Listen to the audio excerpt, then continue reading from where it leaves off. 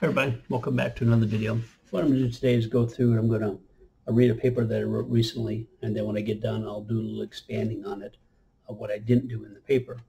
And this is in reference to a program that has come to my awareness recently that has twisted the truth, which is really what all the programs do. Most of them are not so much outright lies, but they're taking a truth and they twist it, and which is why a lot of people buy into them, because you have to have an element of truth in there for people, for the spirit aspect, them to even start to buy into it. The paper was called, Can We Raise Our Vibration? And Do We Have to? The idea we must raise our vibration to ascend or improve ourselves is another truth that has been twisted, and why many people get frustrated thinking and trying to do just that. Thinking that we have to and can raise our vibration as our physical self indicates that we think we are real, which again is another illusion. Remember, the body is an energetic overlay of our spirit self. It's a vibration translated.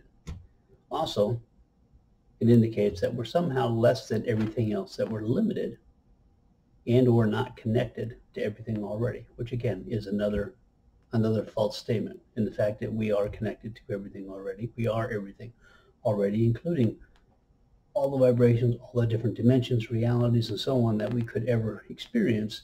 We are already a part of them. We are already connected to them. So our vibration is already part of it, in tune. Now, I talk about some of that in my last book, We Are the Real Body Snatchers, where I go into the idea about the body being an energetic overlay, and a little bit about vibrations in there. So the truth is, we're already connected to and a part of every vibration that is. We're already one with every reality, every vibration that we can ever experience. So what happens as we remember, awaken, as some will like to say, is our brain, which is a translator and a restrictor of the realities we can experience, changes the vibrations it can translate, thus changes our reality. That's what some would say would be increasing our vibration, but it really isn't increasing our vibration.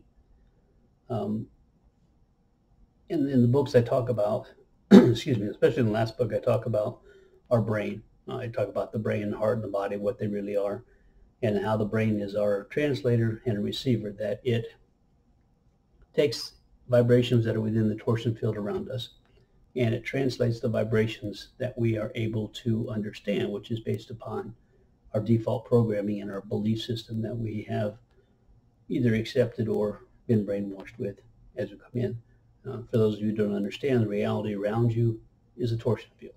And within that torsion field is every vibration that you could experience. And the only thing that keeps you from experiencing all those different vibrations is the fact that your beliefs, the default programming that you bought into, doesn't allow your brain to translate those other vibrations. So as I talked about in the book, when you change your beliefs to become a knowing, when you open yourself up to other possibilities, that anything is possible, it allows your brain to be able to translate more of the vibrations around you from that torsion field. Thus, you will think that you have increased your vibration, or that you are doing something different, when in reality they are all there to begin with. So think of it this way. You think of the brain when we enter this limited reality, and it's limited because we've chosen to accept that. And as I said, the brain limits what vibrations we can translate based upon our belief systems, as a radio that can only get a limited number of stations until we remember who and what we are. Those would be what I mentioned before, the default programming of this matrix, our beliefs. Everything we buy into limits what we can translate. When we remember and understand who we are and what reality is, we start changing our pre-programmed and accepted matrix beliefs. Changing our beliefs allows our brain the ability to then translate more of the vibrations around us, thus changing our reality. So instead of thinking about you're raising your vibration and you're being able to go make yourself be able to go do it more, essentially what happens is, when you start to understand who and what you are, understand what reality is, and your brain is able to translate more vibrations. It's very similar to taking the blinders off a horse. It's not that the horse changes at all. What changes is what the horse is able to see around it, what it's able to translate. So for us, as we start to awaken, as we start to understand who and what we are and what reality is, we're then able to translate other vibrations that are already around us. It's like taking the blinders off, like seeing through the veil, however you want to phrase it.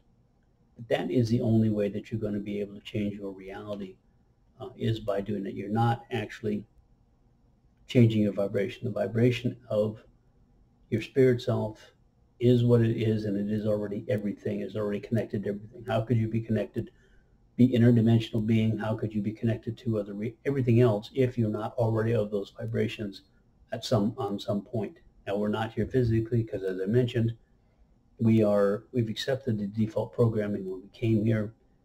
Look at it like looking through a mask with a small eye hole. That's what we've accepted here, to be able to, like a horse with the blinders, as I mentioned. And as we awaken, those holes get bigger. We get to see more of what's really already around us. Our vibration never changes. And again, I go a lot deeper into that in the second book, We Are the Real Body Snatchers. Our vibration never changes. The only thing that ever changes is how much of the reality around us, the vibrations, we can translate. So move past that concept of having to worry about trying to change your vibration and do all these different techniques and things that are going to help you do that. They're not going to change your vibration. You want to change your vibration, not your vibration. If you want to change how you can perceive your reality, what your reality is, understand who and what you are. Understand what reality is. And when you do that, you'll open up that hole bigger. You'll take the blinders off the horse. Thus, your reality around you will change. But again, as I said, it's not, your vibration is not changing. But you're opening yourself up to more, being able to translate more of reality, like putting more stations on a radio, so that you can get more and more of those stations. So, hope that made sense. Thank you.